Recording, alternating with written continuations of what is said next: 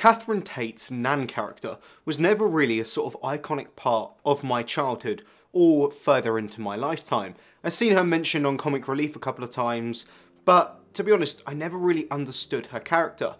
So with this bearing in mind, I actually went to see the film Nan the Movie, and I actually did enjoy myself.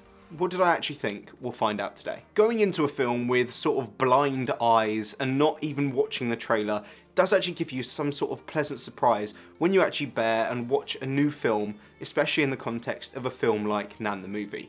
I'm gonna hold my hands up and say, yes, I do like a comedy movie, but it has to be a very particular comedy to actually make me laugh and sort of affect me sometimes emotionally, but I'll get further into that as I sort of progress into this review. The film obviously features Catherine Tate's main character, but then it also features her son that plays alongside her. You'll recognise him if you know British comedy.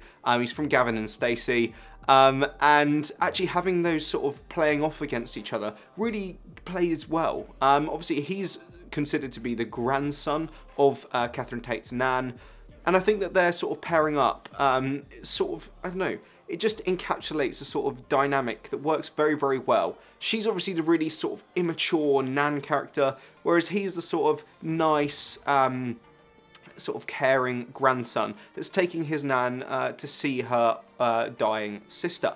Because they're trying to portray a story that's sort of covering her backstory whilst also progressing in the modern day, we have a number of different flashbacks that go back to sort of World War era-esque sort of things. And I think that the pairing with the modern day sort of narrative parallel to this old style narrative works fairly well. We see the relationship between the two sisters and how they began to love each other and also hate each other, and then throwing that against the end of the film really works well. I'm not going to try and spoil the end of the film because I think that that's where a lot of the emotion and a lot of the laughs are laid off, but you need to watch that yourself to really understand what I'm talking about.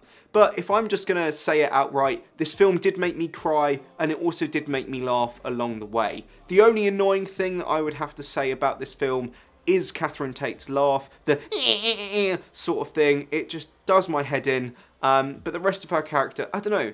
If you enjoy Catherine Tate and her comedy, then you're obviously going to enjoy this film. But for outsiders that have never seen a Catherine Tate film or never seen the character of Nan, you might actually be in for a bit of a surprise. It does take a little bit of a finesse to understand this, and obviously with it being based in the UK and sort of going across from the UK to Ireland, if you're a sort of outside of the UK, you're not a domestic market, I think it's going to be very, very difficult to understand the character and to understand the other things that are going on. There's a scene within a sort of club where she forgets to take her angina medication, something that many elderly people in the UK would take, and she ends up popping a pill of ecstasy.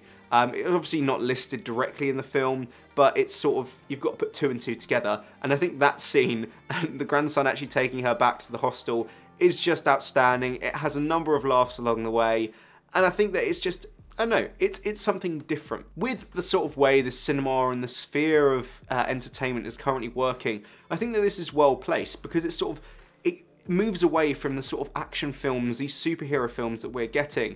And to be honest, for someone that's grown up in the UK and knows UK comedy, I think that this worked fairly well. I enjoyed myself for the majority of the film. There were parts that were slow, parts that were a little bit sort of playing too much up for a laugh, but I thought that it kind of worked in an inclusive way, and I think that for me, it actually has my seal of approval.